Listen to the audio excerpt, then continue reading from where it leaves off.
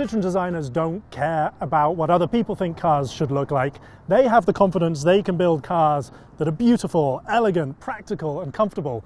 And in 1955, this was the result, the Citroën DS. Now imagine the world in 55. This was the very beginning of the space race. So when this car was unveiled at the Paris Auto Show, it really caught people's attentions, partly because it looks like a spaceship, especially compared to everything else that was on the road around then. And some of the technology that it has on board is still more cutting edge than we see in cars today. For what some call the ultimate vintage car, the DS was awfully advanced. The headlights swivel to highlight the road. It came with hydropneumatic suspension, a revolution replacing mechanical springs with a pressurized fluid for a super smooth ride on France's pothole-packed post-war roads. And it still works on America's rough roads today. So it's this strange semi-automatic gearbox that you have to get used to, and that's just the thing with Citroëns. They're unforgiving if you don't know what you're doing, so you really have to learn how to drive these cars. They are not something you can just jump into.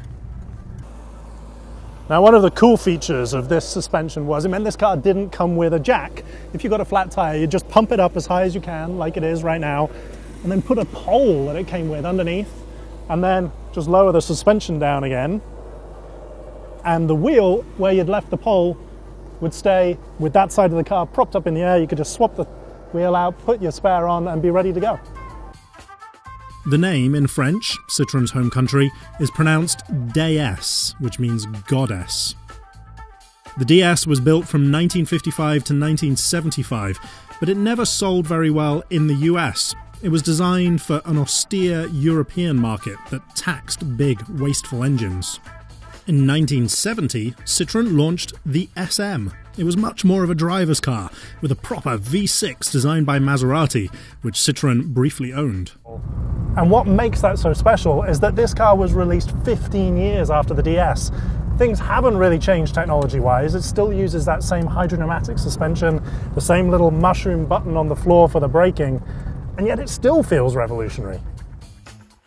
You can see the same design influences, the aerodynamic shape, the swiveling headlights, the all-encompassing hydraulic system. But of course the world had moved on from the mid-50s. The SM came just after Concorde's first flight, a joint French-British project and another vision of the future which seems to have influenced Citroën's designers. These cars are part of a new Citroën exhibition at the Mullin Automotive Museum north of Los Angeles. 46 of them in total will showcase the brand through the years. Today, the French manufacturer is going on 100 years old and is part of the huge PSA Peugeot Citroën group. It has had to get a bit more mainstream to survive, but its designers still love a bit of Gallic quirk, using the European auto shows to demonstrate some truly original ideas, and also just a hint of that original DS charm.